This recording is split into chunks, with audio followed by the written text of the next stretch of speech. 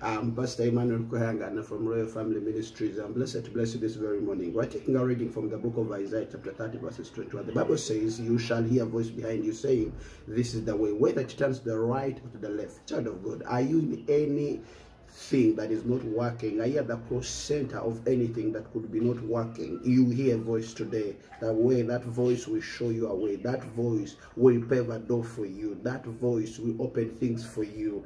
Praise the living God. Anna was in such a moment when everything was not worked out. Everything had not worked. He had prayed all kind of prayers, but he had a voice one day that changed his story. Elijah prophesied in such a moment when everything was not working. Famine was in the land, 3.5 years, child of God, but he prophesied. He said, I hear a voice of an abundant speaking. There comes a rain. Praise the living God. Hallelujah.